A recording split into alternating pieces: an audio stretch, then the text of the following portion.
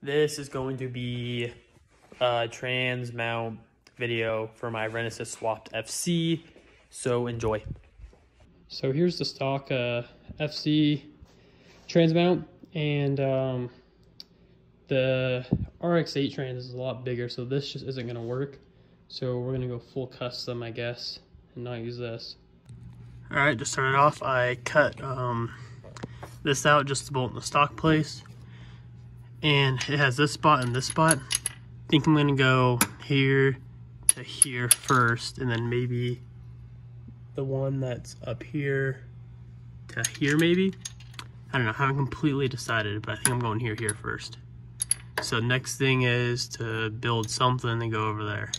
Probably another something like this that slides into there, and then figure it out from there. All right, skip very far ahead. There's one trans mount. Not my favorite thing, but it works. Here's the second one. Just right now, this one's just straight up tacked. I'm unbolting it right now. But it's gonna be something like that. Both of those combined will be fine. I don't know, not my favorite thing, but it'll work for now. Here you can see kind of how it looks. My very bad tack welds, but we're gonna use the TIG and clean it all up. All right, and there it is all welded up. It's hot as piss, so I'm gonna let it just cool down and then I'll bolt her on. All right, anyways, after that video, I didn't film me bolting it back up because I wanted to get it done. So I just bolted her back in.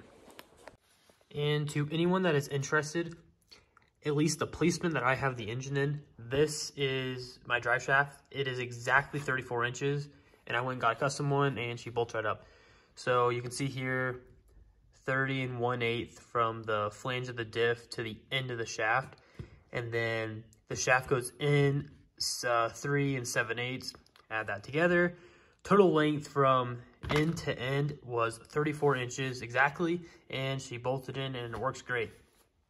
As you guys can see, the car is way farther ahead than the previous clips you guys saw, but this is going to be the end of that segment, just the transmission mount. The next is going to be showing you everything else that I've gotten done. So yeah, that'll be the next video. Thanks for watching.